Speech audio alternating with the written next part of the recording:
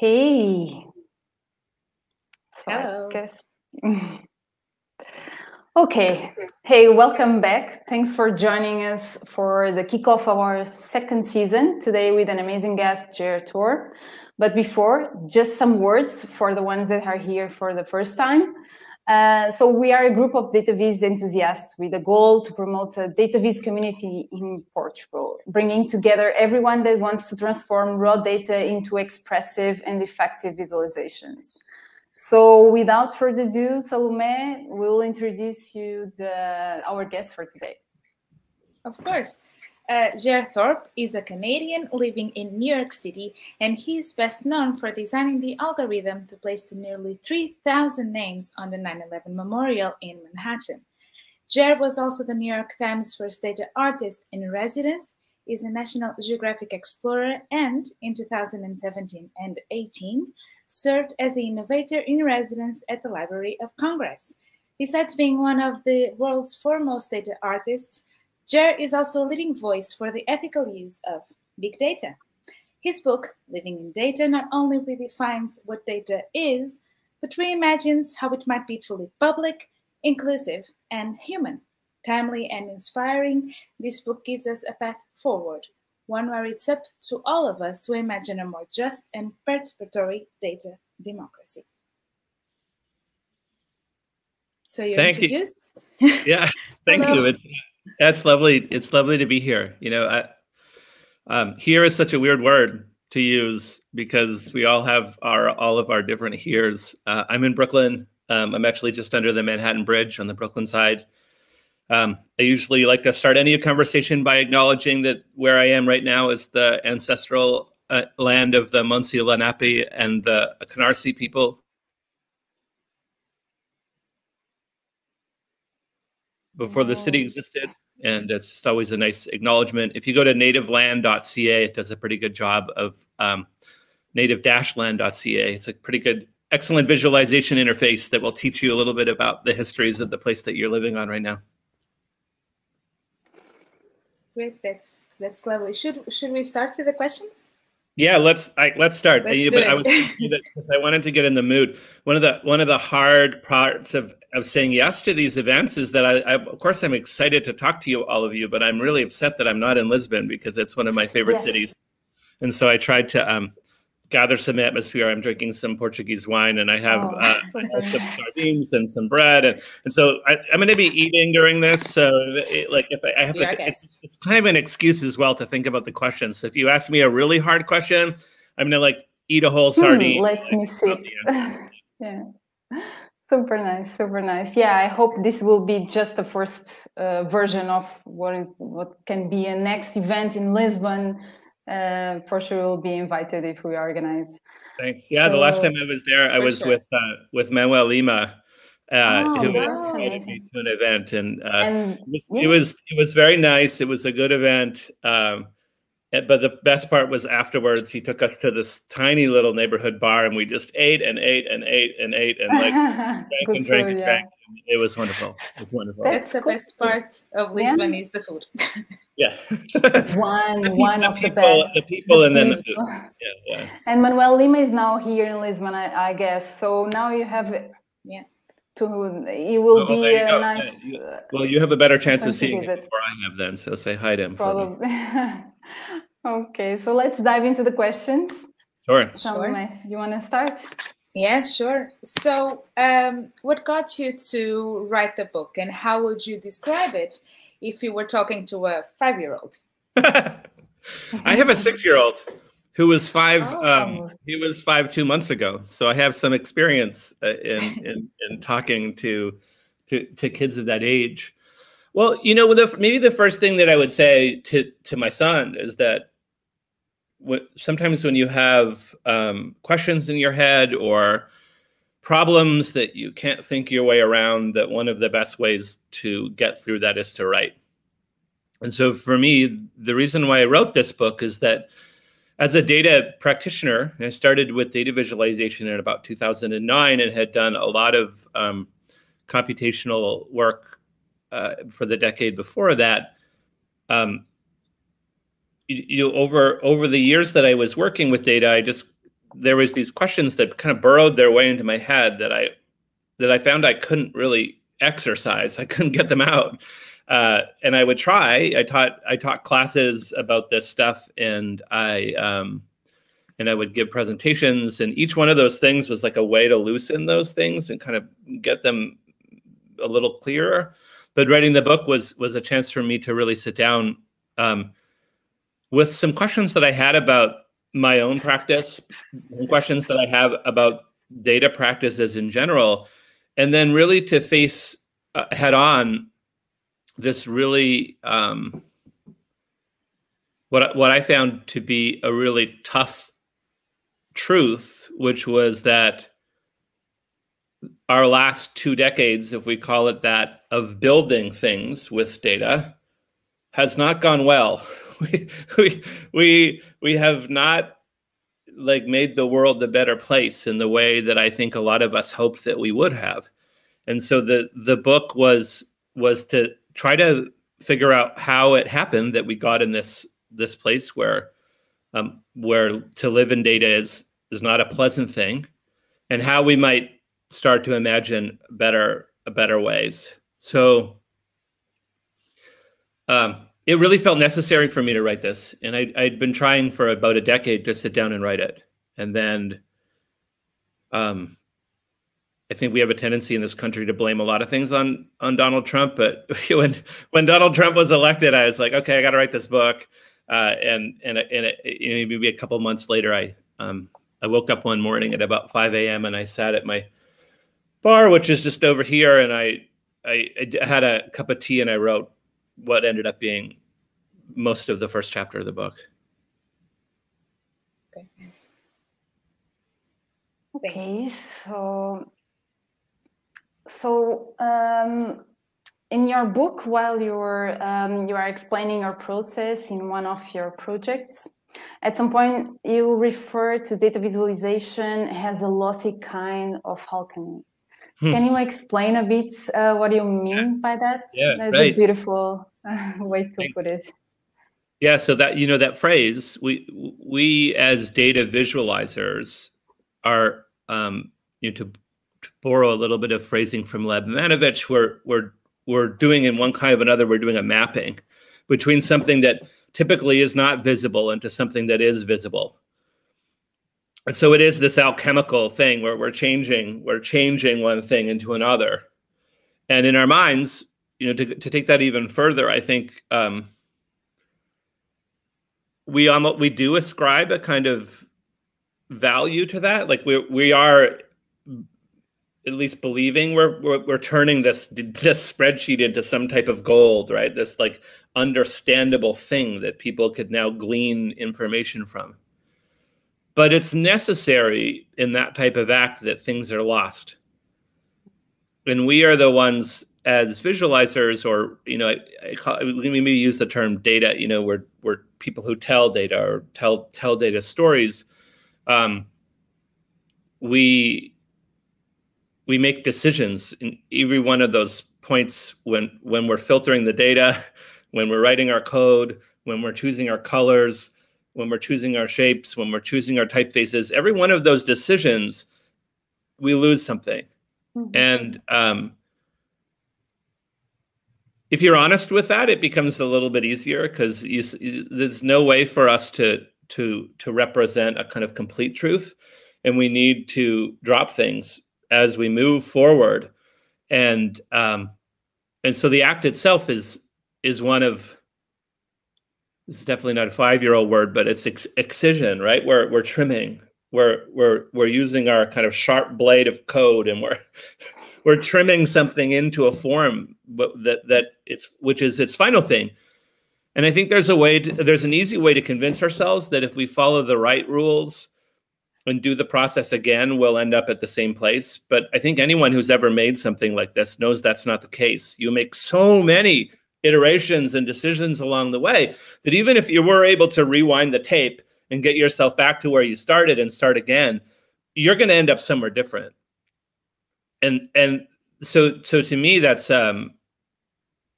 it's beautiful. It's a beautiful thing. It makes this process unique. You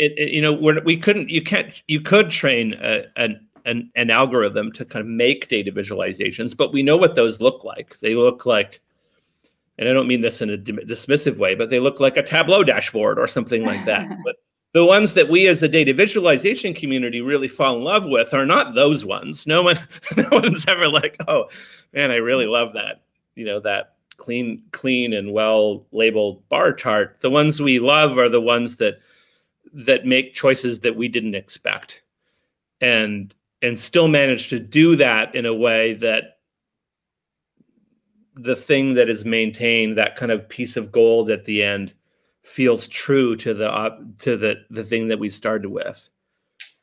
And I've always loved that process, and I would like it if we were a little more honest with ourselves about the fact that there is a lot of human choice and a lot of chance going into the ways that we visualize these things. Yeah, it's a very poetic way to describe it, but I love it. You said in your book, and you've said a couple of minutes ago, that living in data is mostly terrible. Yeah. Or in your own words, to be lost or bewildered, marginalized or harmed. But do we really have a choice nowadays whether you will live in data anymore? Yeah. Well, I mean, no.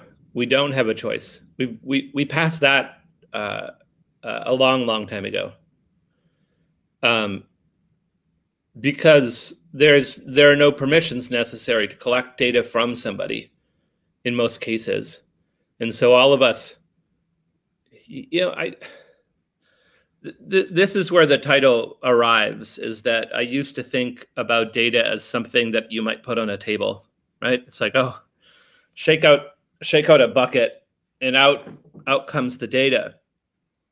But I realized that thing on the table is only necessarily part of a whole bunch of machinery, right? So in order to get something valuable out of that data, there are computational structures involved, and there are companies built around those things. So even a small piece of data, there are all these other things that end up surrounding us. And the other reason why I say we live in data rather than data as something on a table is that sort of exactly what you're saying, is that I'm not allowed to avoid it. So if data were something that I could place on a table, then I could simply walk around it if I didn't want to be engaged with it. But when you live in something, you live in Portugal and I live in America, we could get in the airport and leave. But we, in our day-to-day lives, we live inside of this thing. And everything we do as a human in the country you live in, those structures, those political structures, the geographic structures, they affect the ways you go about your lives. And that's the same thing with the data right now. Everything we do right now, the ways we want to go about our lives, every single one of them is affected in some way by these structures of data that we built around ourselves. And so to still consider it as something that lives in a bucket or on a table doesn't let us think about it the way that we need to think about it. And so if we say, hey, the same way we live in a democracy, or the same way we live in a capitalist society, or the same way we live, choose one of those types of structures, we now live in data. It gets us to ask questions like, okay, so I live in data. What does that feel like is a good question. What does it feel like to live in data? What are my rights as someone who lives in data? What are my responsibilities as somebody who lives in data? And then at the center of the book, I think, is a question which is, what might being a citizen of data look like? Like what does it mean to be a citizen? And what that sort of bundles up all those things, rights and responsibilities, and the kind of like the sort of humane conditions we expect out of all the other parts of our lives. Okay, what does it feel like to you to live in data?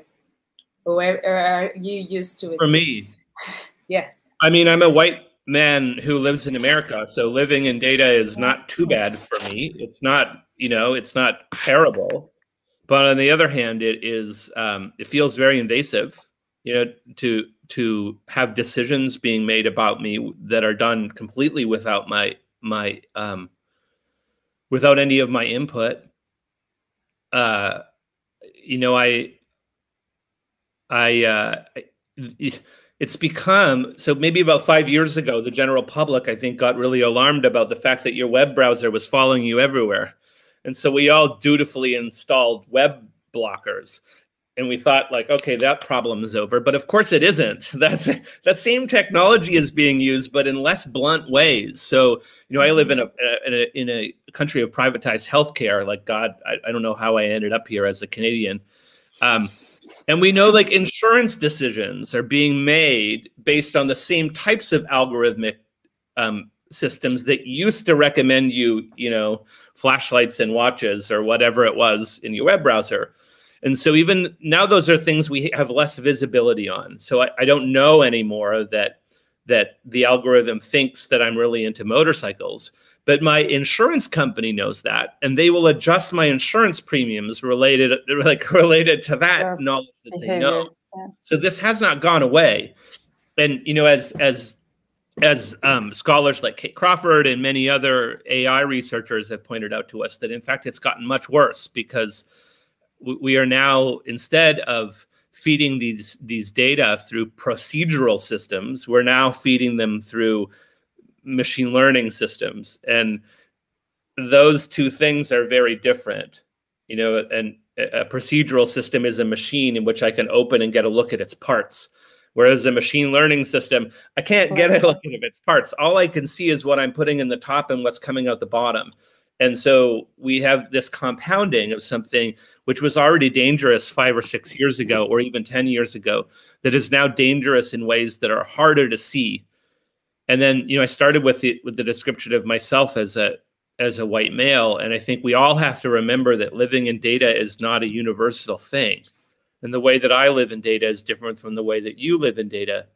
And the way that somebody who is a migrant crossing the border in the South United States lives in data is completely different than the way that I do. You know, the way that they are being surveilled is much more direct. There's like a drone flying overhead, whereas the way that I'm being surveilled is more subtle. But what we know from history, and what I think is really important to keep your eyes on, and we're kind of running along a path here that we can swing back, but that these technologies are always tested and deployed in those places, in conflict zones, against migrants, against the incarcerated, and then later they get deployed against us. And so it's really important for us to be looking at those things. And then, you know, maybe for me, the core of the book is to be starting to ask ourselves, okay, if we don't like this, what do we want? Like, what is the future look like if it were better than it is right now?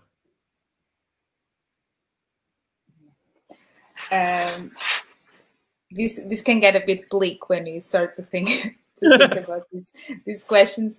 But I'd like to get back to something you said earlier about creativity and about artistic expression and trying to do things differently. How do you think we can encourage creativity in data visualization in a more structured or serious settings or fields of knowledge like business or academia, where things are a bit more strict? I'm gonna have a sardine. Sure. More Portuguese than us right now. Yeah.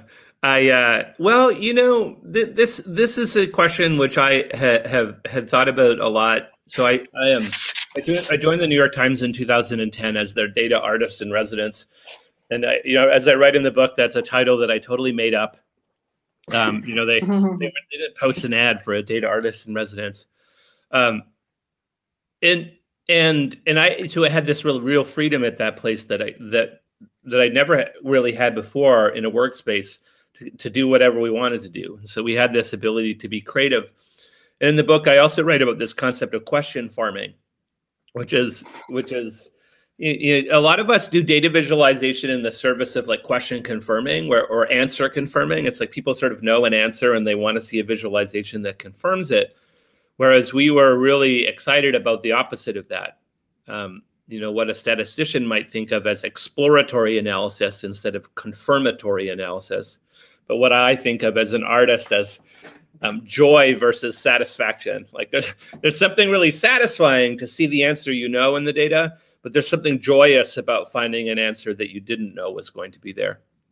And so I've talked a lot over the years to teams and companies about how they might sort of foster that type of work. And a lot of, what it requires is some faith from whoever that power above is, because what you need to do is you need to remove that necessity for like a result that you already see. You have to have yourselves open for results that you might not already see. And actually, Michael Zimbalist, who was the person that ran that New York Times R&D group, when he was hired, that was his requirement for the lab, was that it would have no required business outcome. And so the lab could kind of do what it wanted to do. And anyways, he said, because that's how a research lab exists. And if it doesn't, then it's just a PR group. You're doing things in the service of the company. And, as individuals, there are ways to break yourself out of that and be more exploratory. And I always ask people to take whatever they are most attached to in data visualization and go out of it. So if you're the type of data visualization person who only codes and doesn't draw, well, then maybe you should go and draw. But maybe the other ways to break out are a little less tangible. And so I think about time, and I think about scale, and I think about place. So time, every visualization that you probably have ever built is something that experienced in a matter of seconds or maybe minutes. So think to yourself, like, how does a visualization get experienced over hours or days or months or years? Like, can we stretch that out in ways that are going to break our brains a little bit? And then scale, the same idea. Most of the work we do is either on a phone or like on a piece of paper, the size of your laptop screen. So can you break that? Like, make a data visualization on your kitchen wall. Think about something that runs along the sidewalk outside of your house. Those are ways to change the kind of your brain a little bit. And then the last one is place. There's something safe, I think, about delivering data visualizations that are either in newspaper websites or annual reports or on your blog. It's less safe to have those things delivered, in a public park or on the side of a wall or something like that. And so I love the challenge of bringing data into public spaces, and I think that is something that I'm really, really excited about. And it feels like can feel a little bit indulgent, but I think it's necessary for us as data practitioners to understand, how do we bring data to people who are not in our audience? We are very good at talking to each other. We are not that good at talking more broadly to other people. And so that's a big part of the book. Okay, so touching that point that you made with the question farming, that I really absolutely love, but can we rely on the willingness of people to spend time exploring the data by themselves in such a fast-paced world? Like, how can we increase the likelihood that our solutions will actually be used? Because for us, it's a way that's, okay, I developed this super exploratory solution, but then I don't know, it has to have a target audience, of course, but still, can we rely on this? How can we improve this solution?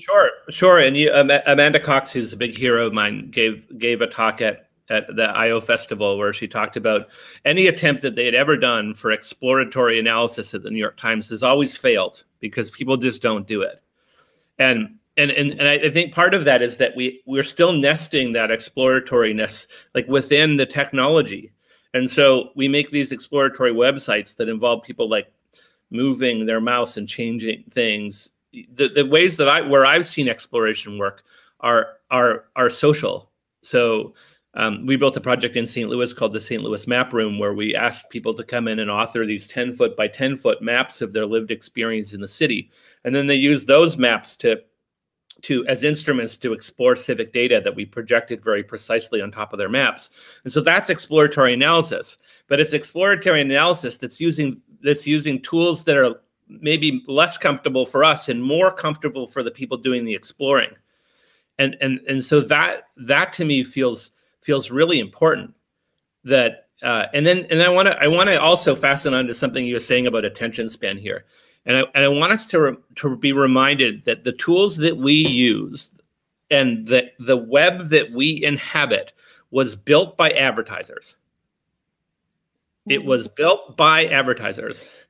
You know, the first web ad was published on October 27th, 1994 by a group of people from Wired magazine.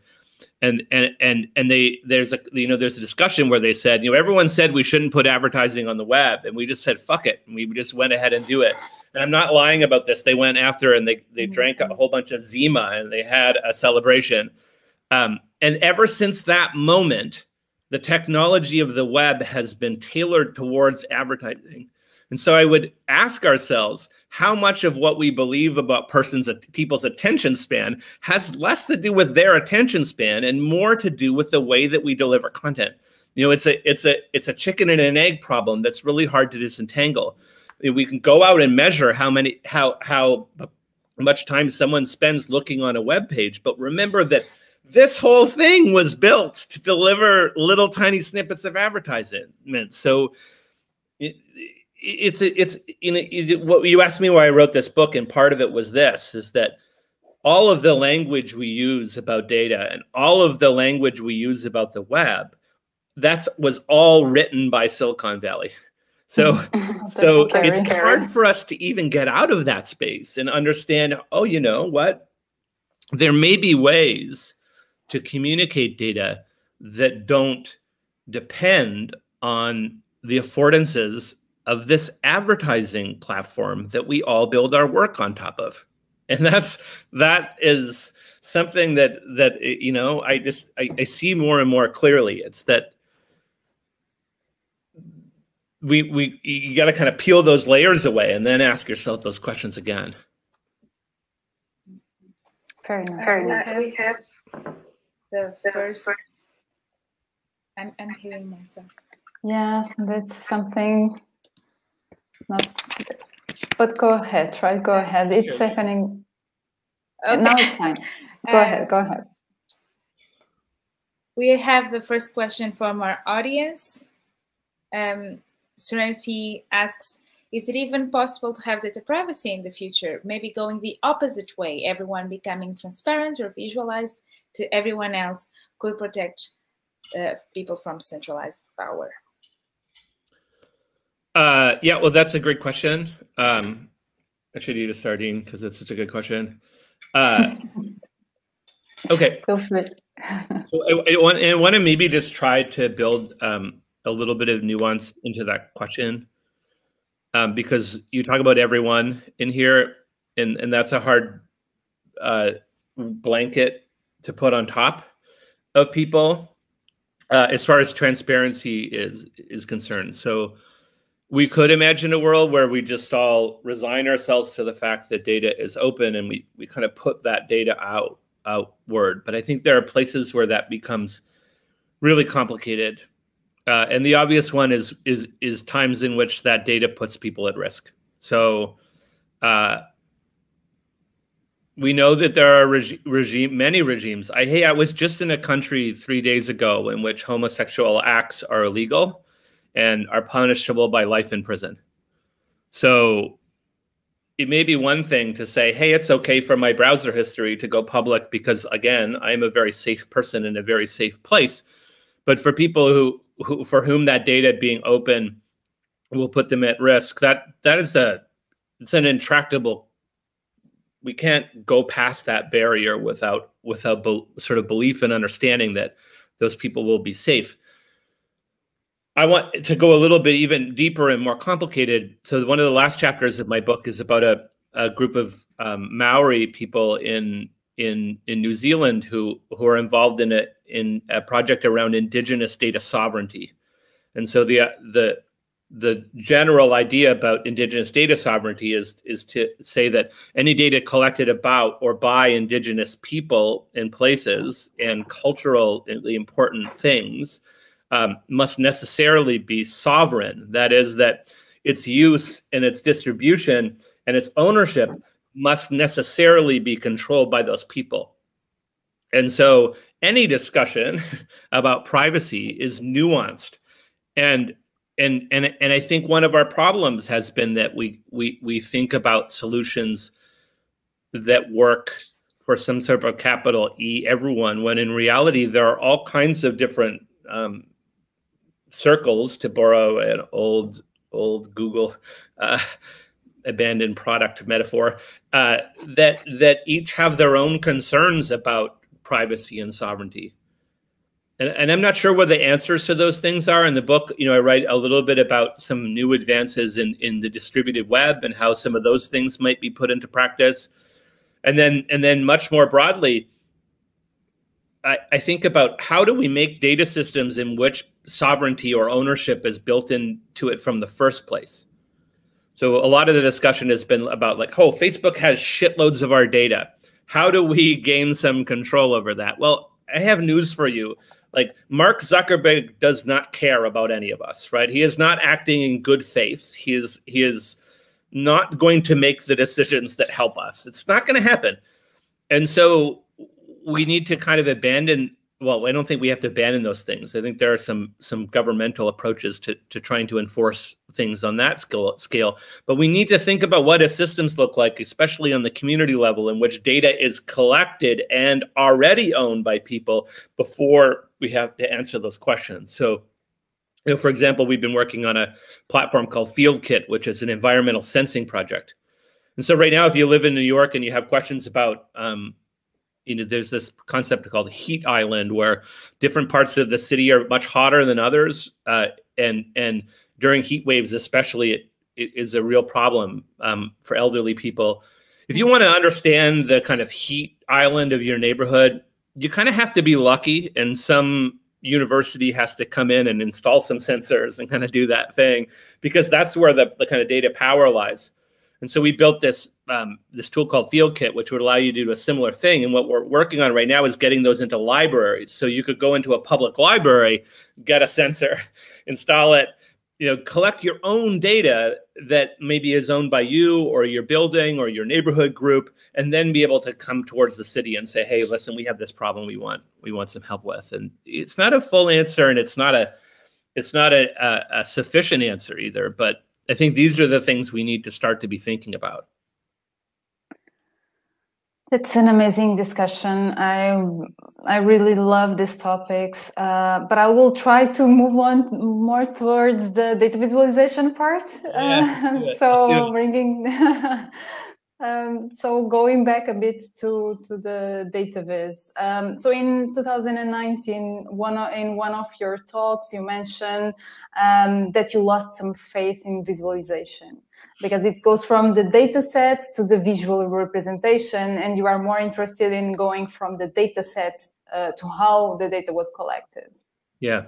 Do you still think this way, or and can we add this step to the data viz pipeline? Can it be part of it? Yeah. First of all, and I love data visualization. I still love it.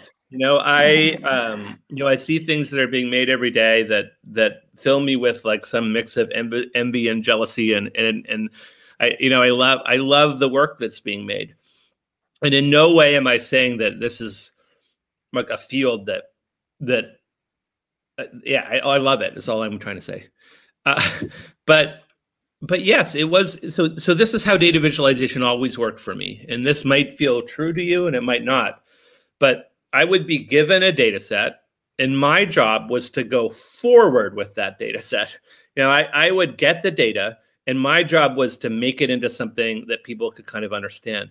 What I was never either able, or maybe I didn't understand how to before, was to go backward with the data set, to say, okay, who recorded this data? why did they record it? What methodologies did they use? What is missing in this data set? Because there is no magical machine that is recording every data in the world, all the data in the world, and we just like turn on a tap and get a piece of it. That's not how it works, right?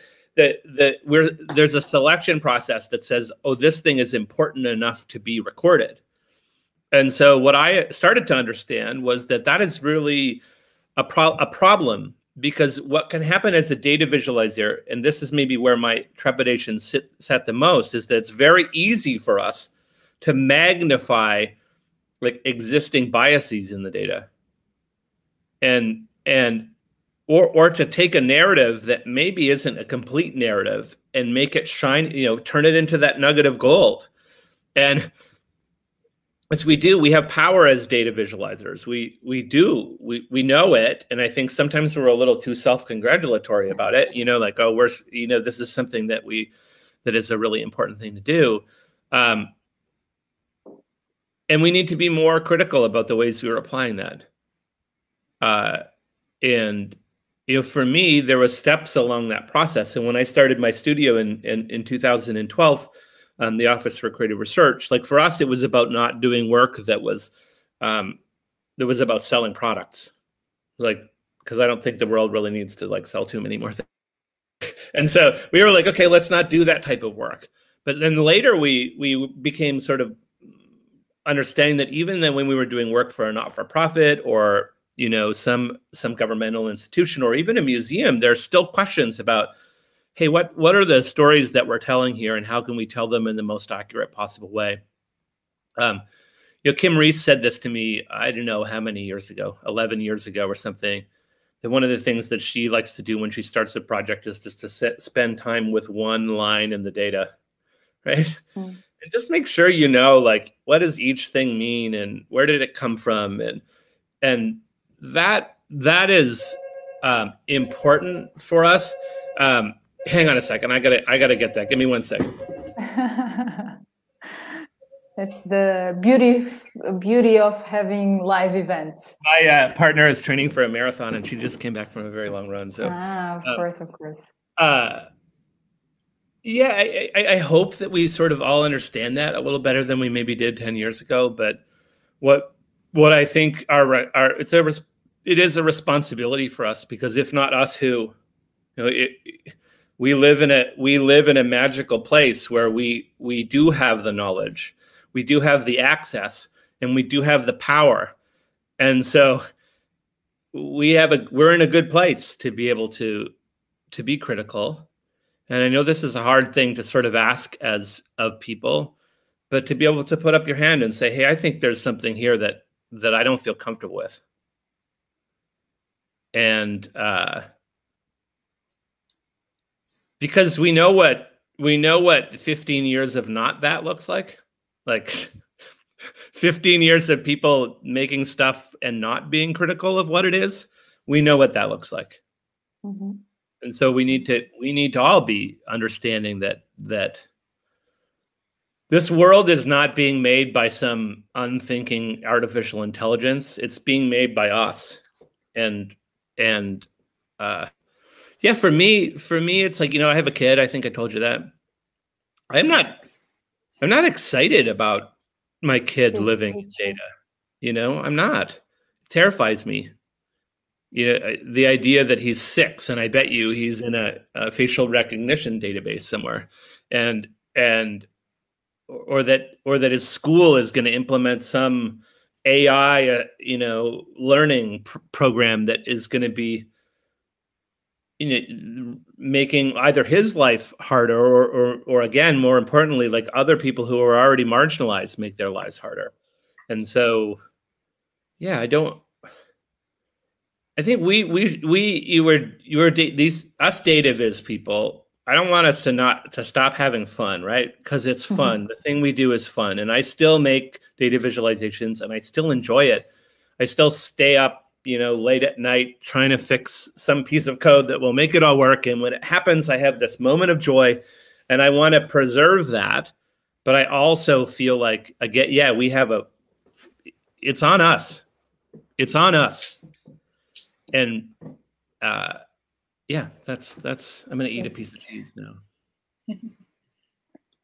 We have another question from our audience. This time, Paulo asks, do you think virtual reality or augmented reality could help with data exploration? Oh yeah, hey Paulo, that's a great question.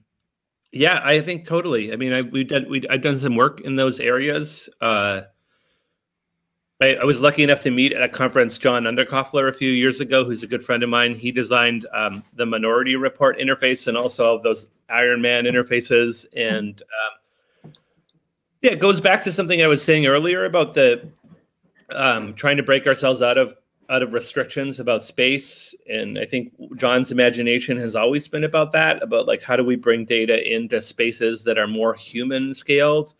And he, you know, one of my favorite things that he always says is that we have the most amazing dexterous tools at the end of most of our arms, and we use them to go like this. You know, it's like we take a lot of expressivity that's available to us through interface away because of the way that the mouse or the trackpad kind of gives us to work with it.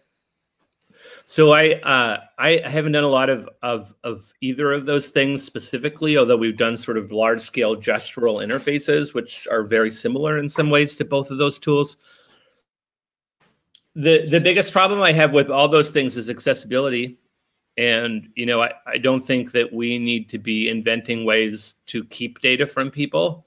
And so if the ways that we are telling data stories are less accessible than the screen, we need to be thinking about how to make that easier. So I think a lot about elderly people and how we block them out of data discussions because often they don't even, you know, have easy access to the web.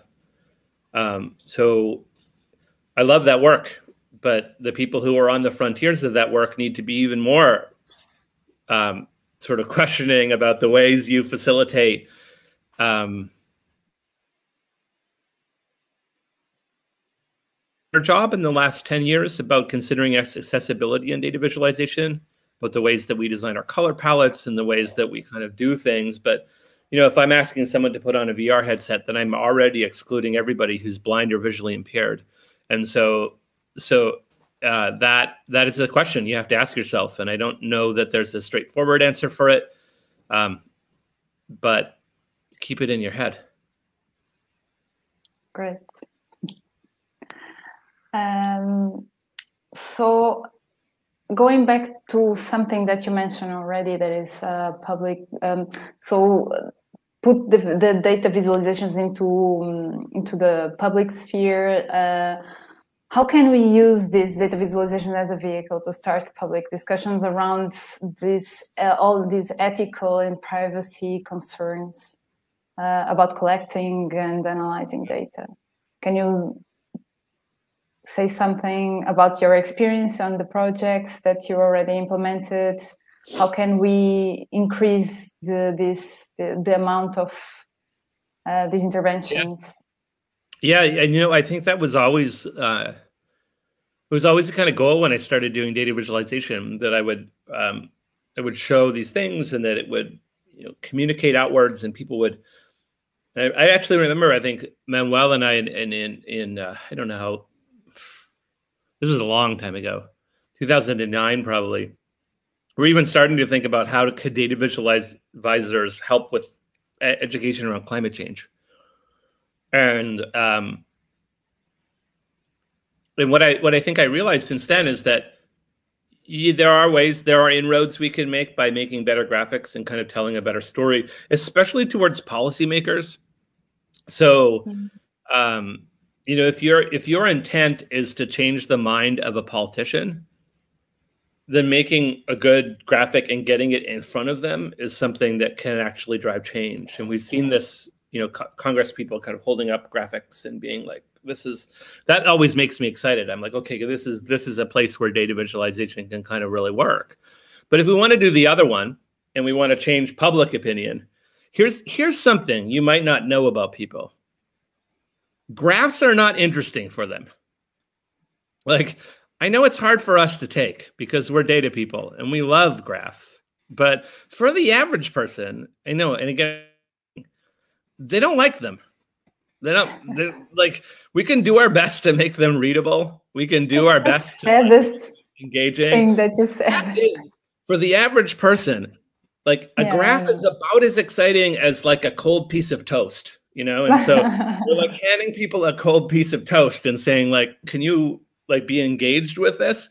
And I think what we need to understand is we've got to do better. And so that means, you know, we've been experimenting with data sculpture and performance, just like putting data in public space as big posters or whatever it is, like kind of disarming people, pushing them in ways that are going to be engaging. Like, let's get a little crazy with it, is what I'm saying. Good. So far, you've done plenty of things. You've turned data into sound. You worked with text and numbers quite a lot. You placed a big heart in the middle of Times Square. Is there anything you'd like to do that you haven't done yet, or something that you still need to accomplish? Oh God. I don't know. One of the things that's been fun about the work that I've done is that sort of every time I do something, it brings in opportunities that I wouldn't have expected. I had the chance in 2013, I think, to ride in the submarine that discovered the Titanic down to the bottom of the Gulf of Mexico. And if you had asked me in 2012 what my goals were, I would not have said that, because I would have had no idea to sort of understand that. So I guess, you know, a better way of saying that is that I just hope that like there continue to be surprises for me as to the type of work that I'm doing. And yeah, more and more I'm interested in doing work that has you know, direct and measurable outcomes with communities. And so that with the field kit stuff, we're really trying to understand how that works. Somebody just asked a question about harm and how we, you know, as analysts or data people, how we might explore the kind of risks of harm. And that's another thing that I'm particularly interested in, is how do I go about work with a clear understanding of the types of harms that might be possible.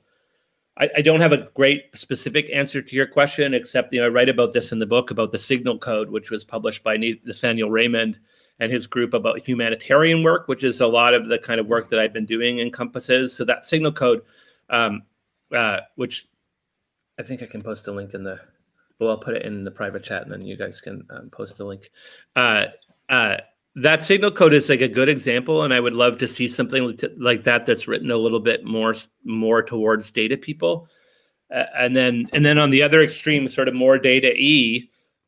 You know, there's a lot of work about algorithmic audits that are happening right now. So the Canadian government, for example, any piece of software that gets deployed by the government that involves an algorithm needs to go through an algorithmic auditing process that asks questions about risk and bias. And so I think this stuff can sound tedious, like who wants to do that when they start a project, but it is something we need to think about, because we know that tools can be built with all good intention that can end up causing real and direct harms to certain groups of people. And then maybe the last thing I'll add to that is that here's one way you can mitigate that, is by making sure that you have a diverse group of people building your tool. This is one of the things I can't see is like futures that I don't inhabit.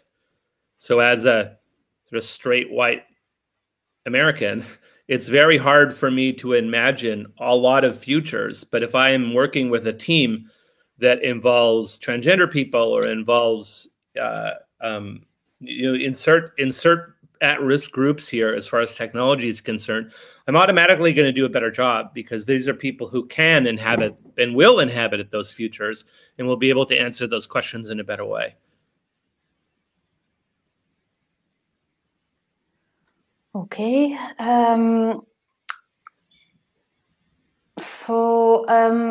if you touched already the map room project that I love, and if I wanted to replicate it here in Lisbon, what actually I need?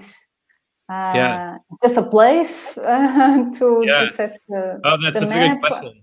How can I involve people? All the process, make it work.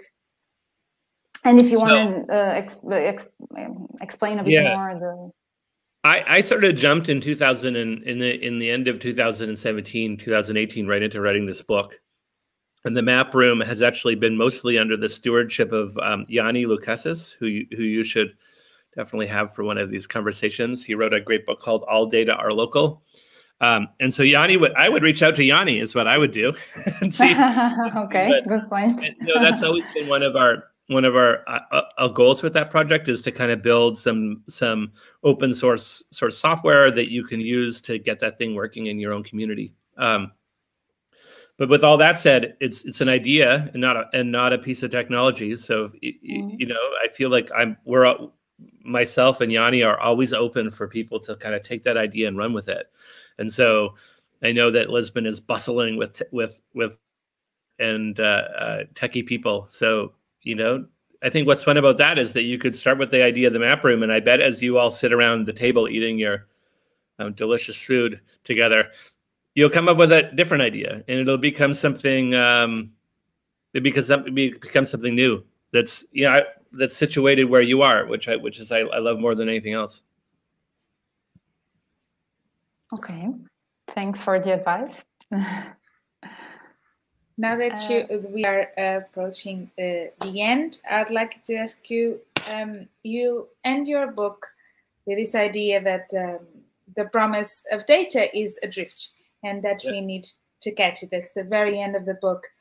As utopic as it might sound, could you describe what our lives would look like right now if in the past 15, 20 years, we treated data as the living thing that it is?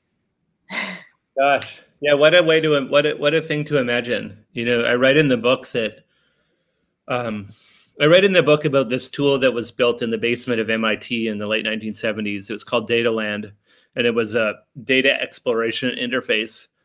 And those types of projects that were happening there and in Stanford and in other sort of garages in the Pacific Northwest really defined the ways that we live in technology and the ways that we think about how it might be used. And with this particular project, one of the things that I was super taken by was that it was obviously influenced by Star Trek.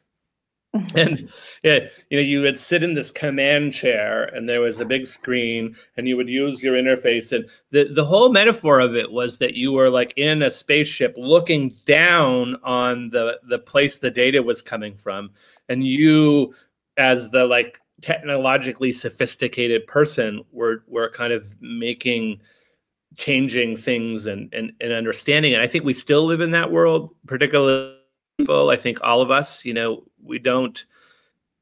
we tend to be above and looking down. And so when I was writing that, I was thinking about, okay, well, what would be another television show that at the time those people might have taken their cues from? And as a thought experiment, I thought about Sesame Street. Like, what if these people were like, let's build a data thing that's all about Sesame Street? And like how different that would have been, because it would have necessarily involved talking to people. It would have necessarily involved like kind of being social and playful and like considering. One of the things Sesame Street really does well, and the reason why it succeeds, is it treats kids as adults. It treats them with a tremendous amount of respect.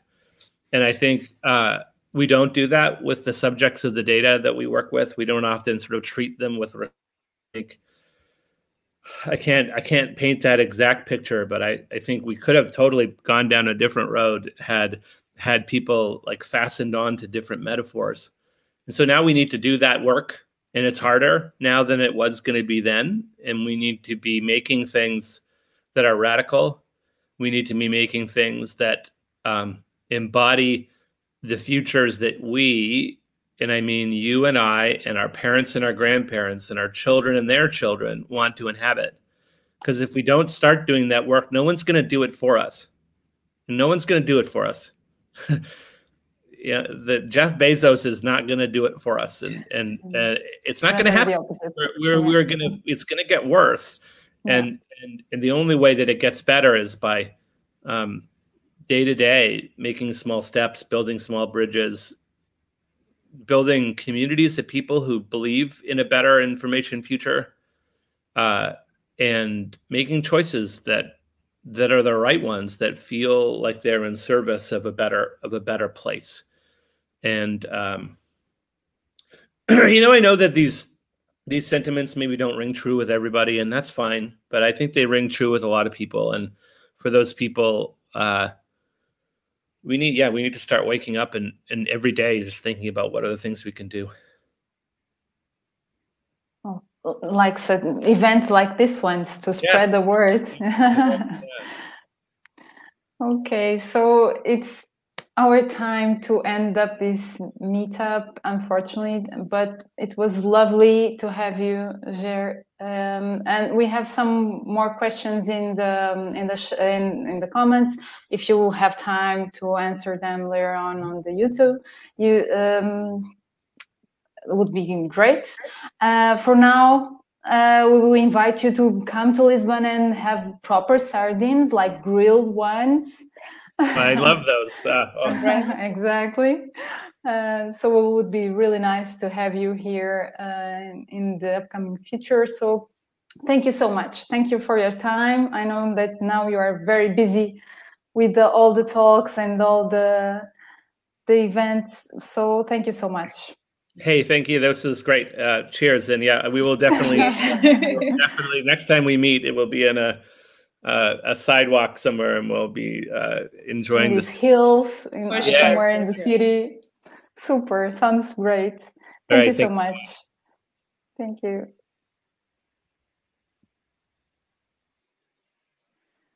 So it's time for us to tell you about all the next steps on our meetup. So first, thank you so much for being here. And now let's announce the next event. It will be on the 18th of November with Jane Adams, an awesome data visualization artist as well. Yeah, so just plan ahead, put it on your calendar. We'll be announcing it soon, giving you more details. Stay tuned.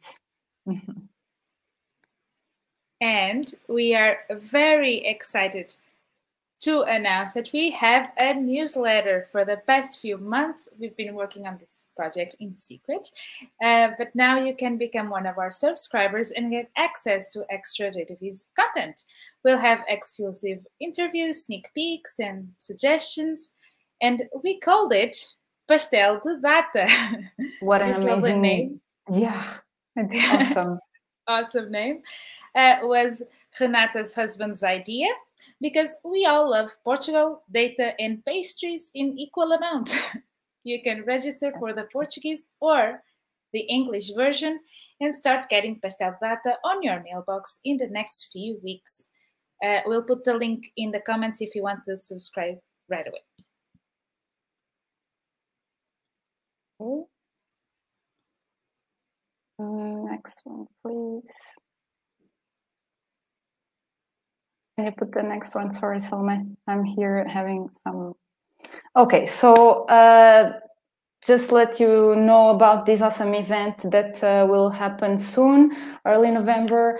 There is a mistake there, so it's from 12 to 14. But anyway, it's an awesome event. If you like hackathons, if you like to work with data, go. It's about sustainable cities. Awesome topic. So feel free to check their website and participate. So I guess see you all in November, in 18th of November. Don't forget. And thank you for being here today. So bye-bye. Thank you. Bye, everyone.